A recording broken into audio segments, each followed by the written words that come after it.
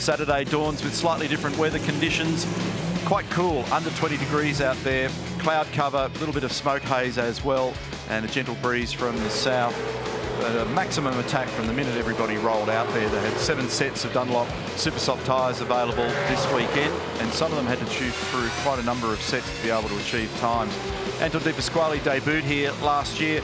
You wouldn't have thought so, the way he's been driving so far this weekend with incredible pace and poise. Awkward moment at turn 7 down at the Hino left-hander for Scott Pye, unfortunately. A lot of damage around the front of the Walkinshaw Andretti United Mobil 1 Racing entry. Triggered the red flag. They'll have to rectify a fair bit of damage on that car to get it out this afternoon. It took no further part in the session as a result of the rules that kick in around that.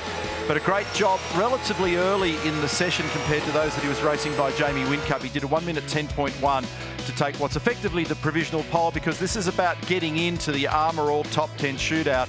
That is going to be spectacular.